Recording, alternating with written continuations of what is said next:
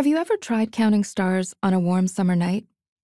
From the balcony of my downtown apartment, in the glare of the street lamps, sometimes I can count them on the fingers of two hands.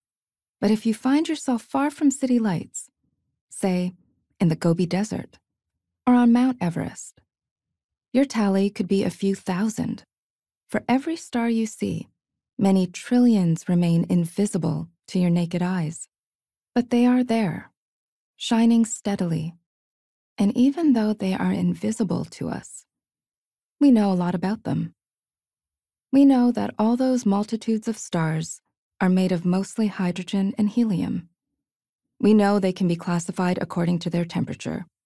We know how to measure the distances to those tiny points in the sky. And we know how they live and die, synthesizing the elements of life deep in their cores.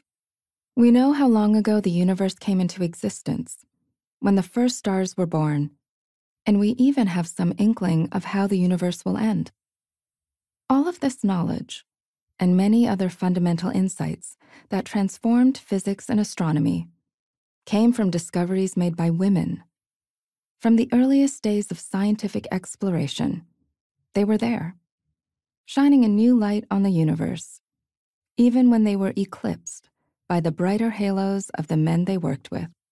These women looked inside stars and inside atoms, discovered new elements and new particles, and fought for science and for justice and for future generations.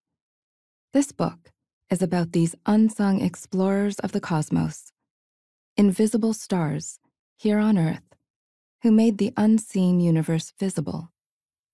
Of the countless stars out there, a vast number are not solitary like our sun. Instead, they are paired in a binary system, each stellar couple locked together in a gravitational embrace. It's rather comforting to think of them holding on to each other in the vast emptiness of space, twirling around each other in a beautiful cosmic waltz. One special binary couple is in the constellation called Niska, the goose, by the Cree people of North America.